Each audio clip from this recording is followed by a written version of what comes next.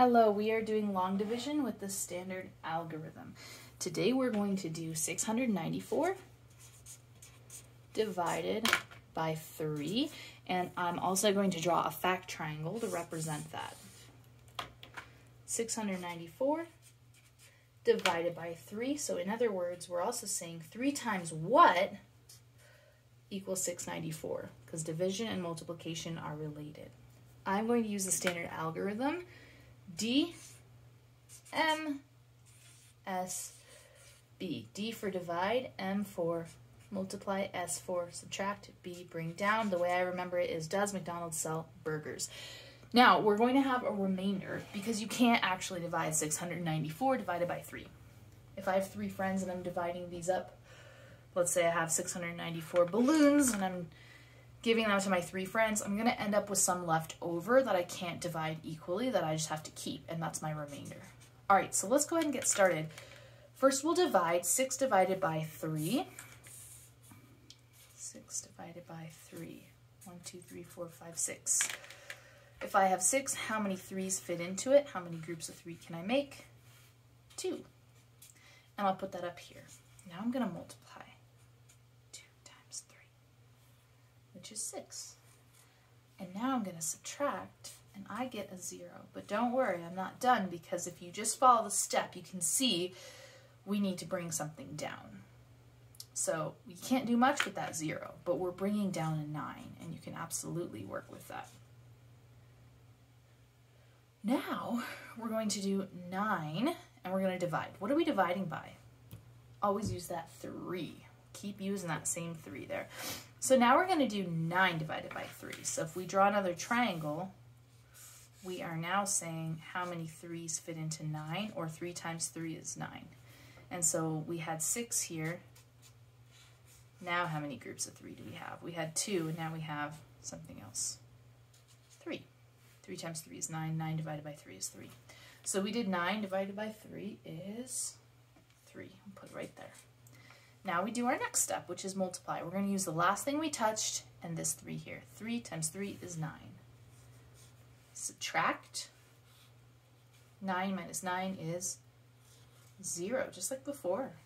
Next, we're going to bring down. What are you bringing down?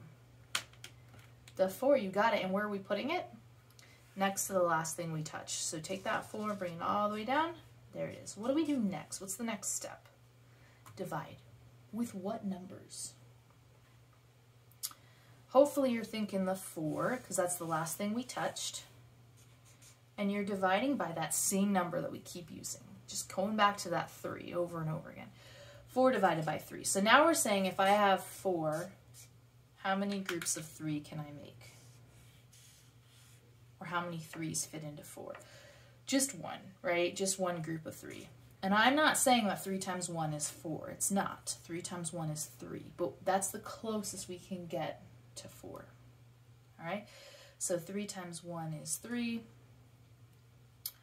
So we can fit 1 3 into 4. So we did 4 divided by 3 is 1. Now we'll multiply. 1 times 3 is 3. Next step. What do you get? Bring down. Is there anything to bring down? No. And that's when you know that you're finished, when there's nothing left to bring down. Can you do anything with this 1? No, you can't. So here's what I did. I had 694 balloons. I gave them to my 3 friends.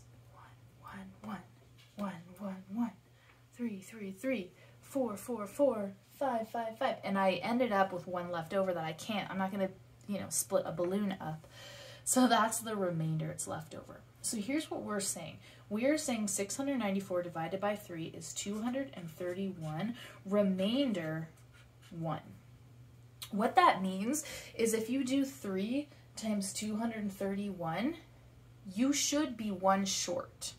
3 times 231 should be 693. And then if we put our remainder back in, it'll get us up to 694. So if you want to check this with multiplication, here's how you would do it. We would do 231 times 3. And then whatever we get should be 1 short of 694. So we should get 693 and then we add our 1 back in. So let's go ahead and do that. And I want you to notice as we're multiplying, we're going to see the exact same problems that we just did on here because multiplication and division are related. So 3 times 1 is 3. 3 times 3 is 9. So that's what we did here. 3 times 3 is 9. And then 3 times 2 is 6. Add that 1 and you get your 694. And that's how you check the question.